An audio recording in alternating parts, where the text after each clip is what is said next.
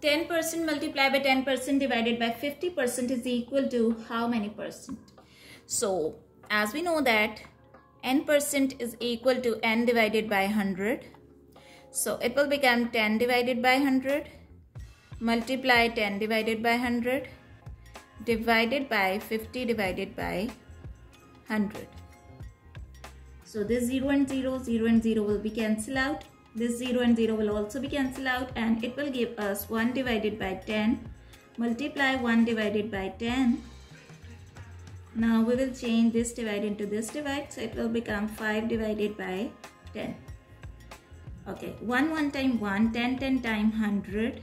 We will change this divide into multiply and take reciprocal of next fraction, which is 10 divided by 5. So this 0 and 0 will be cancelled out, and it will give us 1 divided by 50. Now, to change this fraction into percentage, we will multiply it with 100%. So this 0 and 0 will be cancelled out, and it will become 10 divided by 5%.